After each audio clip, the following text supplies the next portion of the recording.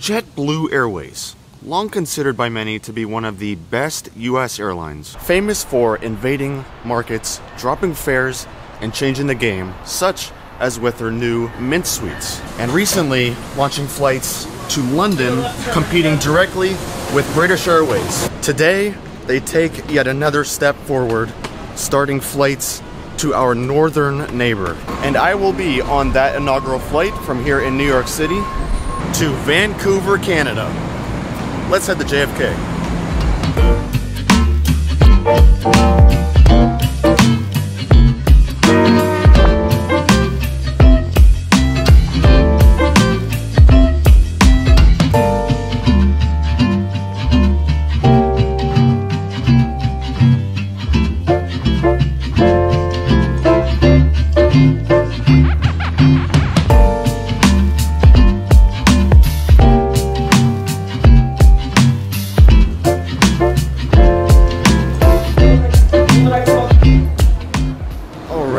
JFK's Terminal 5, home of JetBlue. Also home to the TWA Hotel, which I have not been to yet, but definitely someday.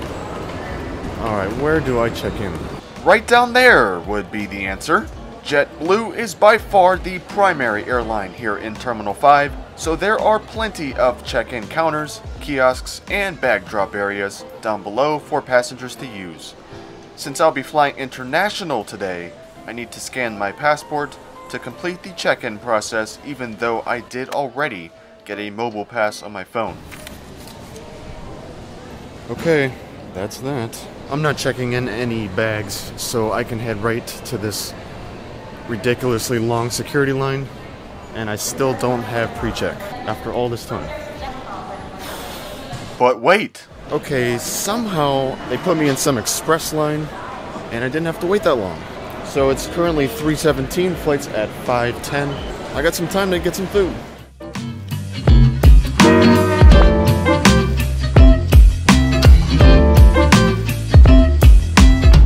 These New York airports get more and more crowded every time though. I mean, I wouldn't expect anything else, but gate 15 is our gate here at JFK. Supposedly there should be some decorations, and it looks like I see some Canadian flags. Okay, there's slightly more than just some Canadian flags. Oh, hello!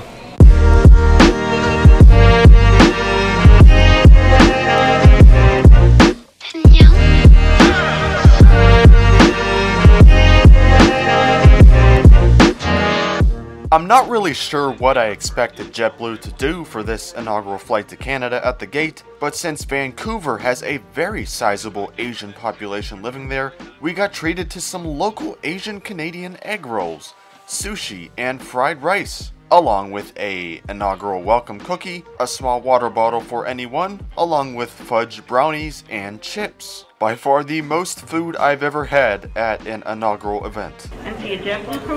Why buy food when free food is provided for you? And it's all Asian too. Egg rolls, sushi. Once our bellies were all filled up, it was time for some inaugural announcements. We're actually flying to British Columbia. Yeah, so it is, Vancouver, and it's our first Canadian destination.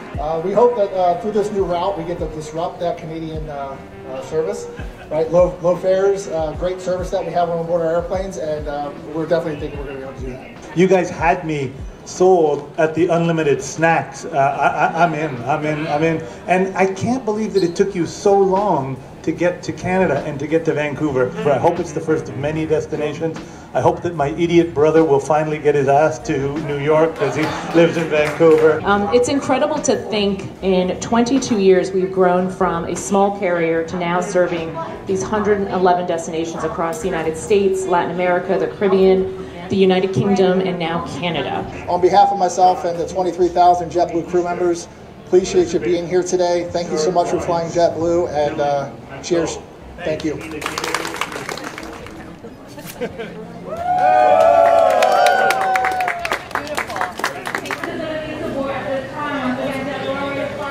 That's my call to go board. So the plane's only an A320 today, not an A321. It doesn't even have the mint suites, it's just even more space. So nothing really special about the plane. This is, the whole day today is just about the first flight to Canada. So it should be a interesting flight. There will be some games on board and maybe some other stuff too. Time to go to Vancouver. There's an app. How are you? Thank you so much. Have a great day. Thank you. Somehow I had elite status. Hey, I'll take it. Elite status boarding, elite status and security.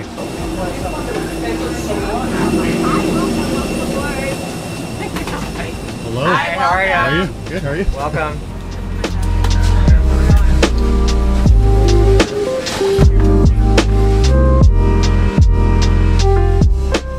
As I said, today's transcontinental ride will be aboard one of JetBlue's A320s equipped with their new interior. There are 42 even more space seats up front, followed by 120 economy core seats as JetBlue calls them, which is where I shall be sitting on the journey to Vancouver, 16F specifically. The cabin, while obviously retrofitted, definitely does still feel older though, with small overhead bins. However, mood lighting has been added with the retrofit, which we'll get to see later on. Every seat on board is equipped with a personal touchscreen monitor up top and USB port with a credit card tap feature on the side.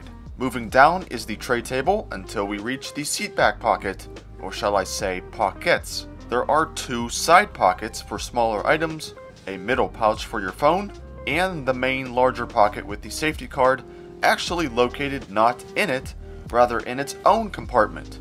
A very excellent design. Down below is two more USB ports and two universal power outlets per 3 seats. Lastly, one of the most famous things about JetBlue is their generous legroom, and sure enough, this is really good for 6-foot me. There's one per seat, but I'm taking both. Also, Vancouver postcards. 5 hours and 52 minutes outbound today. Unfortunately, we haven't a clearance yet because somebody forgot to put the Arrive Canada, put the airplane onto so they know we're coming. I'm just kidding. We're good to go. 5 hours, 52 minutes. It's gonna be off and on bumpy. Just keep an eye on that seatbelt sign. You got the back of Ted, you got Alik, you got Travis and Lisa up front. With me is Brent, and I'm Mick, your captain. So, arrival time weather. Oh yeah, I forgot about that. A little colder than here, 55 degrees. The wind's out of the east at 9 and it's raining, but you're used to that, right? Hey, sit back, relax for the flight, folks. Well, time to get this nearly 6-hour flight to Canada's west coast off and running.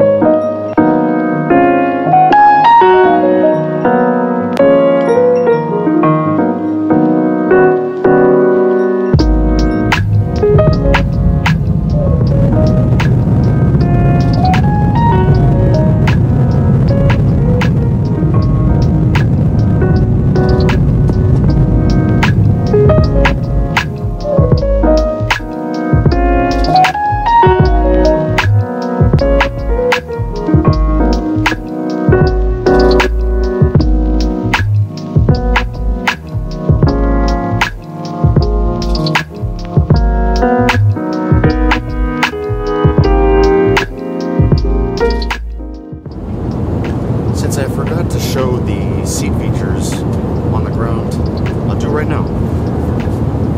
Adjustable headrest. Decent padding. Armrests aren't as large as they used to be on JetBlue, but still larger than some and having a recline feature. That's about it. Well, turns out flight attendants were just starting their first of 5 services on the flight, so might as well open this tray table up, which is nicely sized, extendable, and having a single cup groove, and show you guys what JetBlue offers on board. The first service was not a free service, as they came with the buy on board products, which includes some of the snack boxes and other JetBlue items for sale. The free stuff would come in the next 4 services, that including snacks and drinks, although alcohol does cost extra unless you're Mosaic. Immediately after the first service, the crew started the first drink service and snack service. First cart that came by was for drinks, in which I ordered a hot tea with cream and sugar.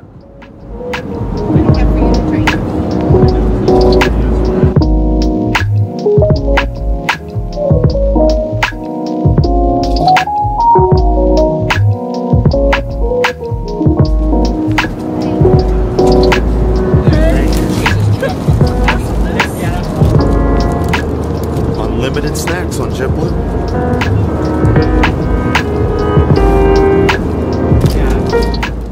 The second cart was of course the unlimited snacks, something JetBlue is also very famous for, to which I got 4 different items. This cinnamon maple granola bar, this pack of Cheez-Its, some brown sugar cookies, and this bag of kettle corn chips my seatmate was nice enough to grab for me. Another very nice feature of JetBlue has long been their personal TVs, which have amazing responsiveness, and flight maps, which looks like we're just north of Sudbury, Ontario at the moment. We'll show off more of this awesome IFE though later on. But we do a little thing on these inaugural flights called in-flight bingo.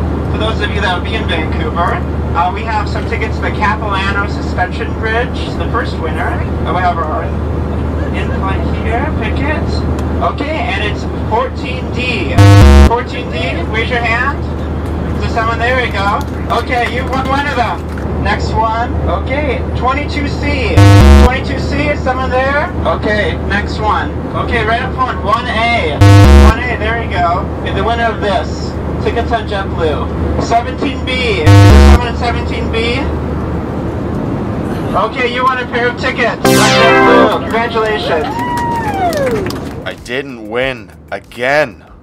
Whatever. The crew then wanted to do a really cool cabin shot for JetBlue's Instagram page, and then it was time to relax.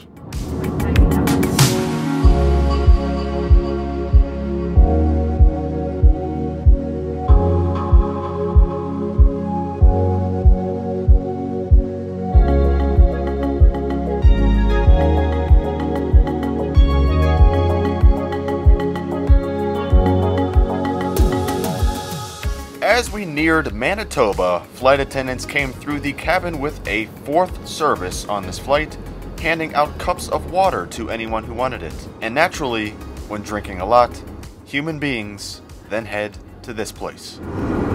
It's nice. The lavatories on board this A320 definitely aren't as nice as their A321s and new A220s, which really blend in the New York vibe quite well, but since this is a nearly 14-year-old plane, I think it doesn't look half bad. While it is a bit tight, there's some cool blue lighting around the lav. And speaking of cool lighting, that brings me to the mood lighting installed on this plane with the retrofit.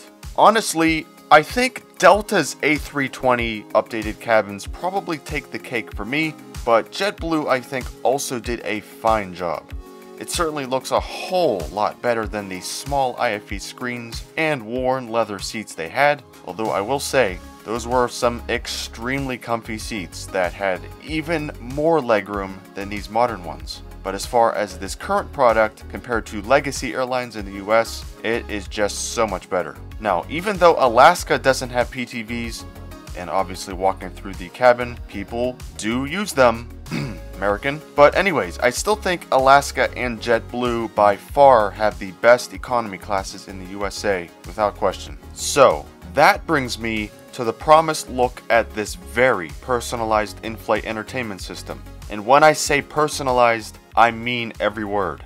Well, the one word. Every home screen should have your name on it, along with all their entertainment offerings, and it's quite extensive. There are tons of movies available from so many genres, even JetBlue giving you the option to look at ones suitable for your flight duration. There's also a bunch of TV shows and series, along with games to play while in flight. On top of those things, JetBlue offers a whole slew of live TV channels provided by DirecTV. This is something carried over from their E190s and older A320s, which I have to admit is really nice because most carriers just have news. So one of the best parts about JetBlue is they have free Wi-Fi. The only US airline to have free Wi-Fi, which really helps on a flight this long, a 6-hour flight, because you don't have to pay for it. To connect to their Wi-Fi, simply go to Settings, click on Fly-Fi, and follow the prompts. When everything is all set up, another really cool feature is the ability to connect your phone to the IFE screen, which means you can control the screen with your phone if so desired.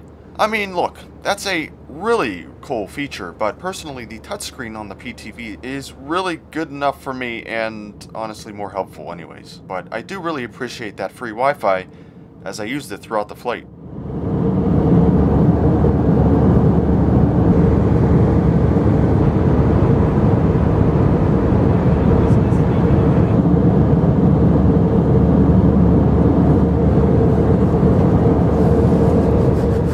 With about an hour and 50 minutes left, it was time for service number 5, a second drink selection service, to which I also got some more hot tea. In the US, it's very common for airlines to use coffee brands on their planes like Starbucks, McDonald's, Community, or like on JetBlue, Dunkin' Donuts. Let me know what you guys think of this, but FAs did not come around with snacks again. I did still have some from earlier, so it didn't bother me at all. And I'm pretty sure if you do want some more snacks, anyone can just get up, go to the back, and there's a basket of free snacks available at all times during the flight. So apparently at the Vancouver airport, you need to wear a face mask, actually all throughout Canada, I guess on planes. Totally different from the US now, how it's been for about 2 months. So flight attendants are now coming by with face masks. No further comment on that touchy subject. Unfortunately, the last portion of this flight, which is supposed to be the most scenic crossing the Rockies, was not visible due to clouds, so just spent the last bit of time talking with my very nice seatmate. By this point in the ride, it started to feel very long for an A320, so I think everyone was looking forward to touching down in Vancouver. So, let's do just that. Appreciate your business, and we hope to see you in future JetBlue flights. Thanks, Flight JetBlue.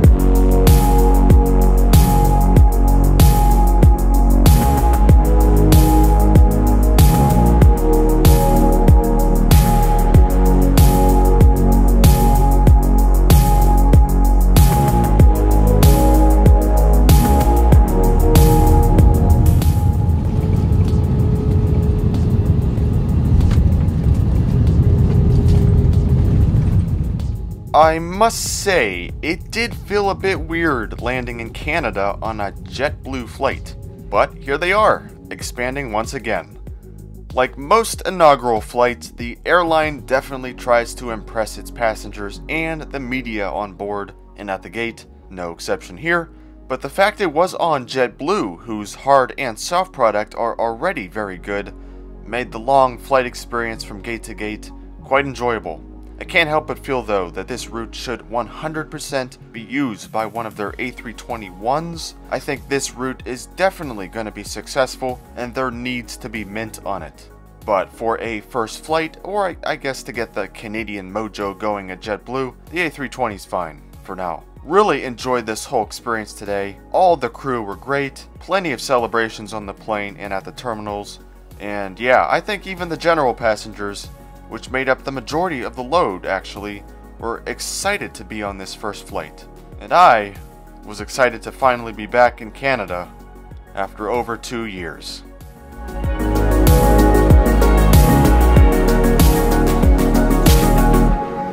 you put your mask on, it's required in the terminal. Oh, thank you guys. Thanks. Thank you so much. Thank you. And that's it. JetBlue is officially in Canada, and I officially have to put this back on.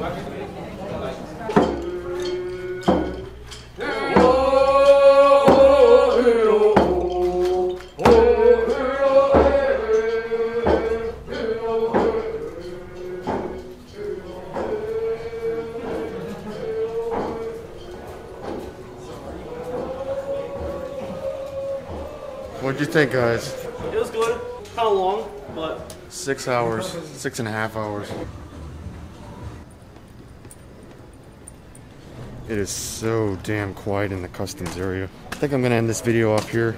Gotta figure out all this COVID and custom stuff and head to my hotel for the night. But that was that. That was the first ever JetBlue flight to Canada. A very long flight, but they're finally here, and I think it's a good thing. So thank you guys for watching. This Canadian trip will continue. These videos will probably not be uploaded for a while, but yeah, international travel is finally coming back. And that's it. Thank you guys for watching.